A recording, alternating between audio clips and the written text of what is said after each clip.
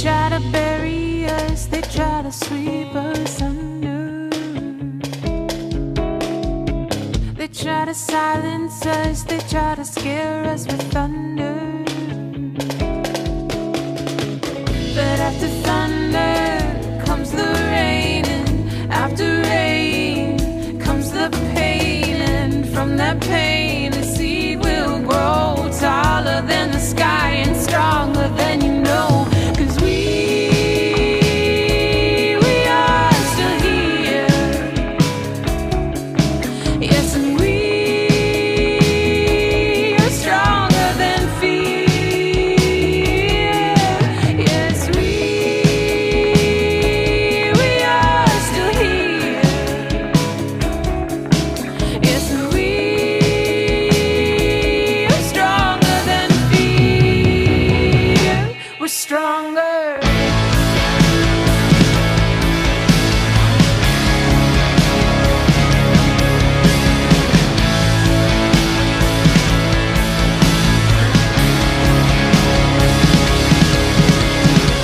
They try to teach us our neighbor is our enemy. They say, swallow this pill, we've got the best remedy. But as you swallow, you feel it go down, you feel the room spinning round, and before you know, it's too late. 'Cause you could have chosen not to swallow hate. 'Cause we are still here. And we are stronger than fear. Yes, we are still here. And we are stronger than fear. We're stronger. We're stronger. We're stronger.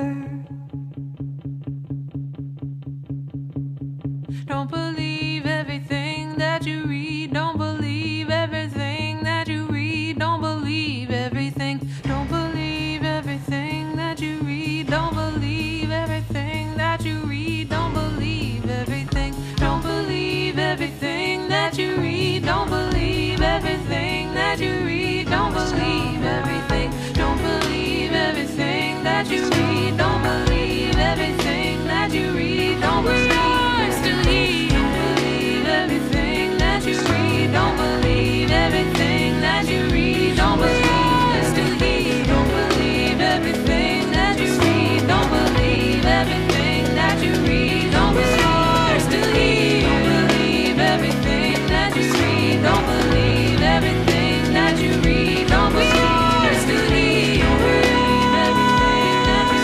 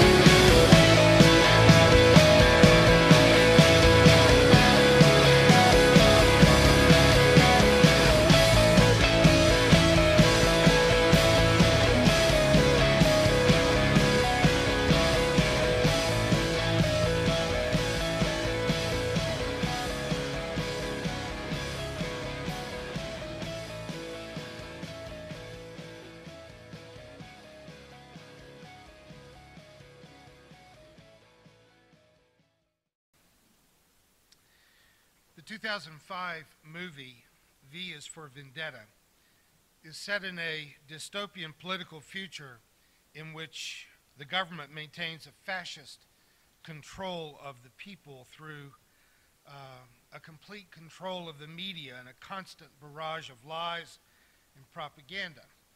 My love for this film requires no explanation. The plot revolves around a character who wears a Guy Fawkes mask who is planning to complete the gunpowder plot of 1605 and succeed in blowing up the Parliament building in order to awaken and unite the people to stand up to their fascist government. The subtext of the narrative is that Fawkes can still inspire action even 400 years after his execution. The main character, V, knows that he will die in the process of carrying out his plot, but he is assured that his survival is irrelevant.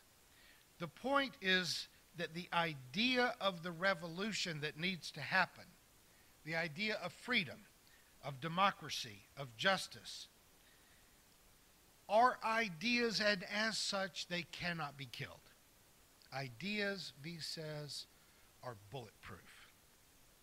Though entirely fictional, martyrdom in order to immortalize an idea does have many historical precedents. Many of us here can remember the June of 1963 when the Vietnamese Buddhist monk Phich Quang Duc burned himself to death in a busy intersection in Saigon. His public martyrdom drew attention to the injustice of the Vietnam War and was at least a part of the beginning of the turn of sentiment in the public in the United States in response to this protest. I was in my first year of seminary in the spring of 1980 and had only just been introduced to liberation theology when Archbishop Oscar Romero was assassinated by an American-trained and funded political assassin in El Salvador, trained at Fort Bennings, Georgia at the School of the Americas. One of his aides came and spoke to us at the Vanderbilt Chapel that next month, giving us an eyewitness account of the murder of this liberation theology icon. The progressive priests of Central and South America were systematically captured, tortured, and many were murdered in the years that followed, all with the blessings of a very conservative Vatican administration that chose to ally itself with brutal dictators because they were so afraid of socialism. God forbid the poor should get to eat. The current pope, though he was a part of the machinery that silenced liberationists in Argentina, the current pope gave the names of liberation theology priests to those who were arresting and murdering them. Now he's trying to assuage the Catholic Church's collective guilt by having Romero canonized as a saint, which of course is not something that Romero would have wanted and completely misses the point. But as I have observed before, if all you have is a hammer, the whole world looks like a nail. The one thing the Catholic Church can do, certainly not confess their sins, but they can make their mistakes into saints. The Catholic Church is guilty of having cooperated with the arrest, torture, and murder of their own priests, something that they have yet to admit. Not at all unlike the way our country has treated the 1964 assassination of Martin Luther King Jr. We cannot canonize saints through our federal government, but we can make his birthday a federal holiday and then name the most dangerous streets and parts of town after him in every major city in the country. Now even conservative politicians try to use King's name in quotes to polish their own reputations while trying to ignore absolutely everything that he ever said. But, men and women, ideas are bulletproof. And even from his grave, King still inspires and speaks to us.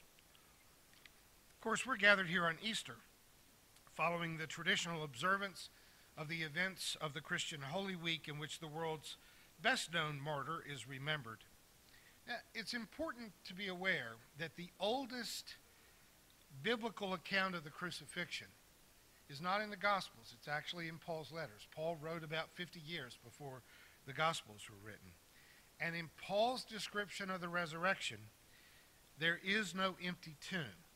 Paul doesn't even suggest that anyone encountered the body, a risen body of Jesus. Paul, he never met Jesus himself. He never knew him in the flesh, and he didn't have a lot of historical details. But he insists that Peter, James, John, all the rest saw a vision. There's no implication that this was literal. The first of the canonical Gospels, Mark, does speak of an empty tomb, but there are no appearances.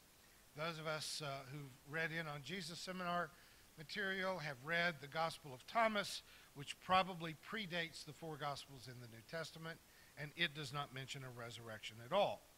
But at the end of the first century, the church added narratives. Luke had already been written much earlier, and it did not have resurrection appearances. Proto-Luke, the first version of Luke. But in Rome, many years after the author of Luke is dead, they added resurrection appearances to that.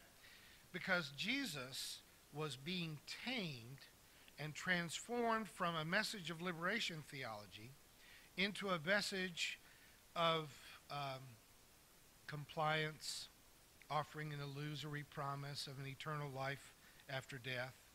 The church, conspiring with political authorities of the day, tried to kill the message of radical compassion taught by Jesus, the revolution that he started, and replaced it with what Karl Marx very accurately described as the opiate of the people, a religious narrative intended to keep the poor and enslaved quiet and cooperative.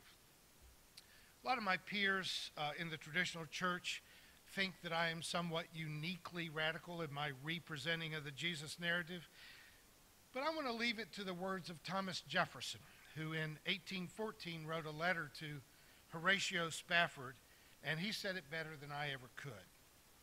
Thomas Jefferson says, "The priest has always been hostile to liberty. He is always in alliance with the despot, abating his abuses in return for protection of his own. It's easier to acquire wealth and power by this combination than by deserving them.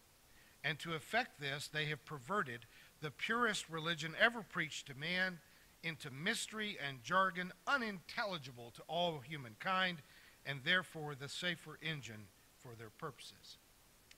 Thank you, Thomas Jefferson. Some months ago, David Ketchum and I were attending an organizing event for transgender rights, and we heard Violet and the Undercurrents sing just a couple of songs.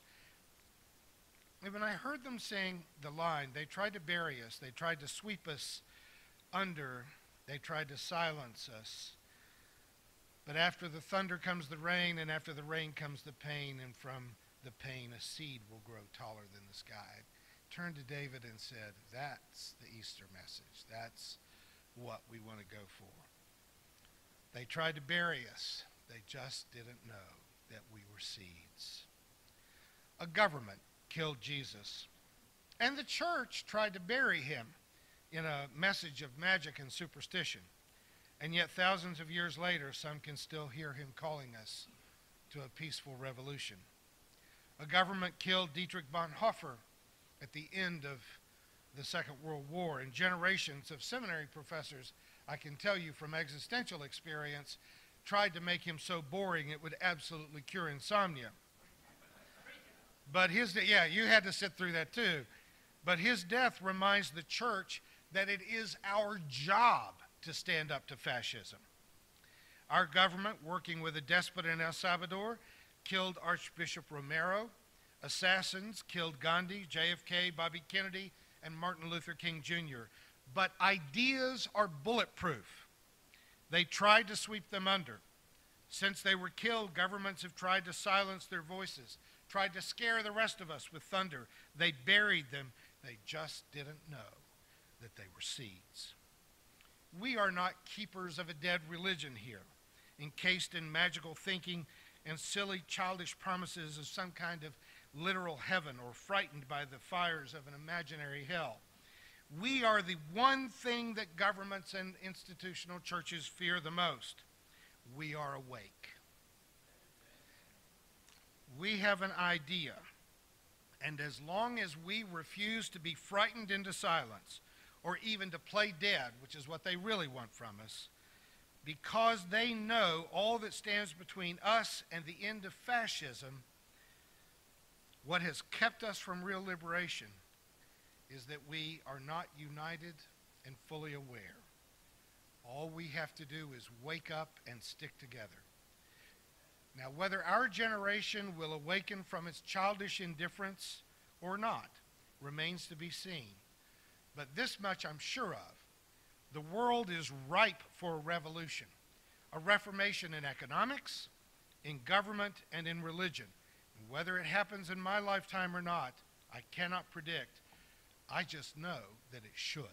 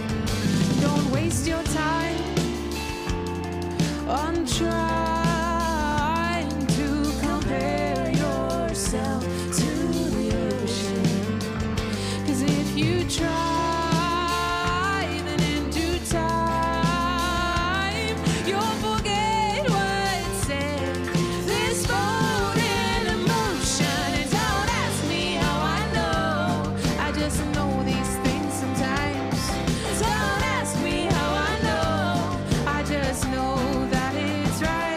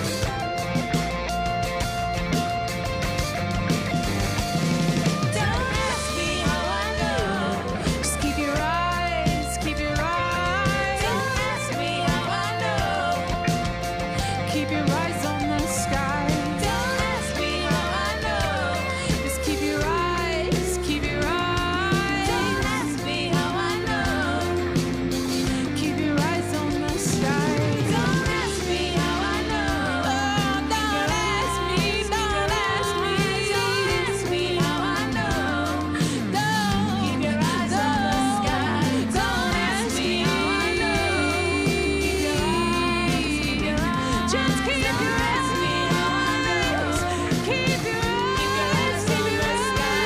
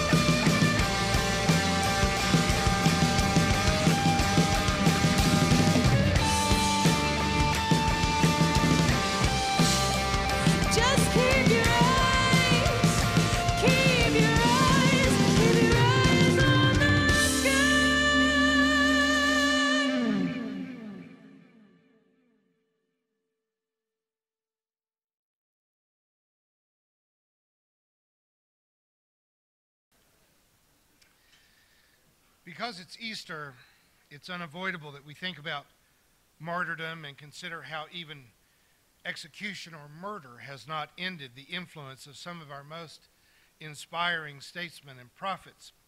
But realistically, if Easter is only meaningful for martyrs, then it becomes far too much of a history lesson, an idolizing of past heroes, and not nearly personal enough. Sure, an assassin killed Martin Luther King Jr., but long before what James Earl Ray did on his own, the FBI, under the leadership of J. Edgar Hoover, was bugging his hotel rooms and building a file of mudslinging evidence of affairs, alcohol abuse, and they were even trying to tie him to the Soviet Communist Party. For the most part, governments, the church, corporations, and political parties don't so much physically assassinate their opposition. They do it through character assassination, through rumors, insults, inference, and lies.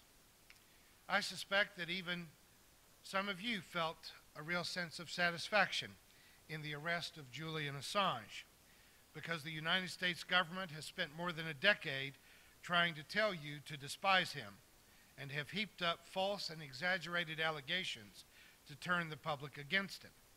And even trying to read between the lines, it does seem like Julian can be something of a jerk.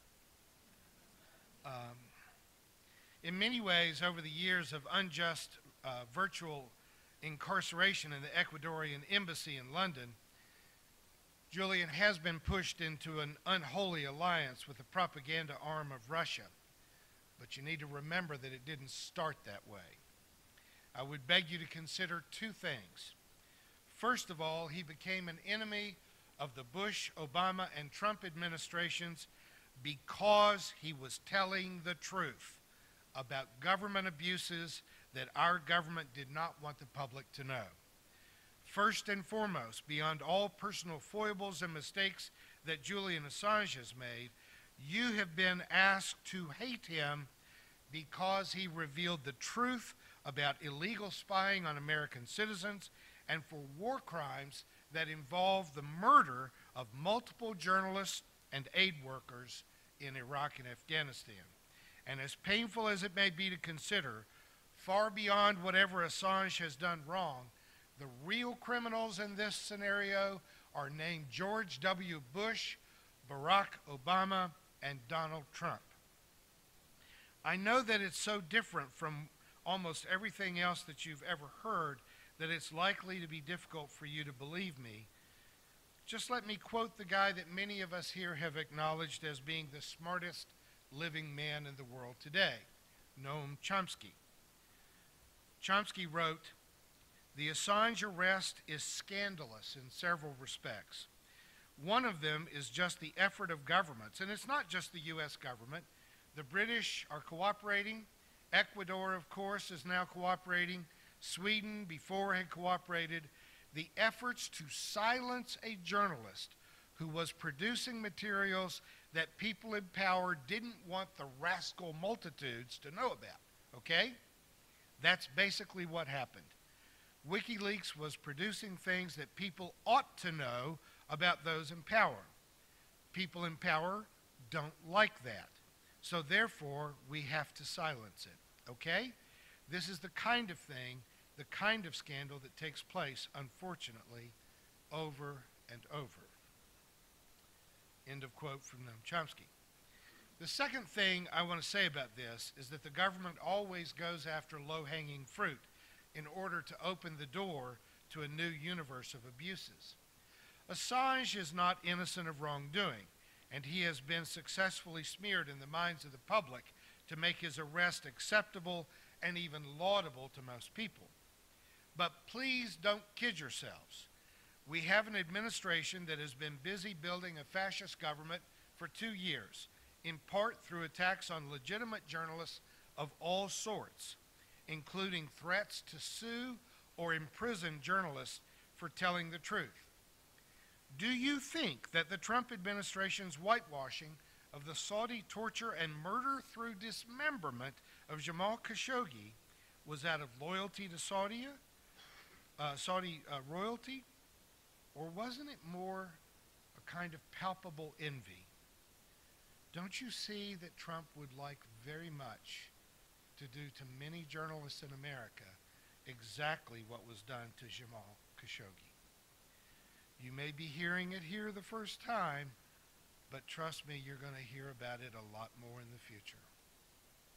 The arrest of Julian Assange sets a precedent for arresting and harassing more and more journalists in order to silence criticisms in the media of a dishonest and probably treasonous president. I take no pleasure in being right about this. I just am.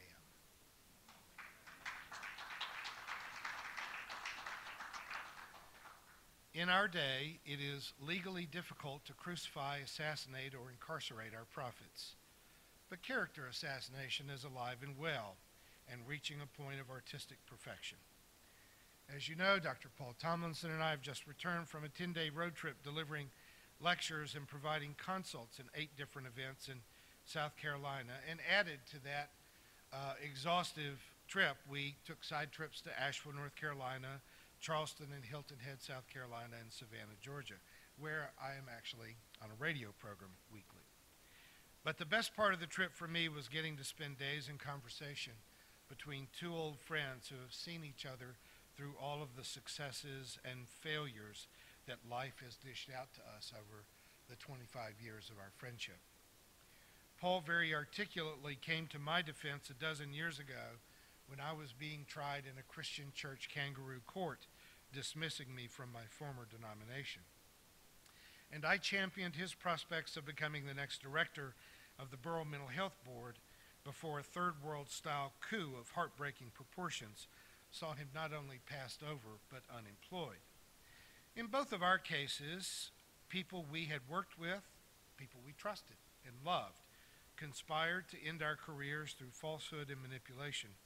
But as Paul summed it all up, we ain't done yet. We both suffered months of unemployment and dramatic reductions in compensation, but folks, freedom isn't free. You don't get to be a prophet unless you're willing to bear some scars in the process. Our liberation came at a price, and there had been a lot of lost sleep and some real emotional trauma involved in it. But we recognize now that we are both more effective and have a larger impact than we ever would have if we had not been kicked to the curb by people who, frankly, did not deserve our association in the first place. The metaphor of resurrection is not about a literal empty tomb from which a formerly dead prophet comes back to life to live forever in the clouds. the real power of the resurrection is possibly expressed best in the prophetic words of Chumbawamba. I get knocked down, but I get up again, and you're never going to keep me down. You know the song, don't you? And that is not the first time I've used that in church. The hope inherent in the Easter message is not that you will one day be issued a pair of wings and a harp and you'll never have to suffer again. The hope inherent in the Easter message is that neither bullets nor nails nor divorce, unemployment, bankruptcy, heartbreak, cancer, old age, or being outnumbered by uninformed, uneducated, mouth-breathing, knuckle-dragging political fascists will ever silence us as long as we refuse to be frightened. Resurrection is at the heart of a revolution that will change Christianity, Judaism, Islam.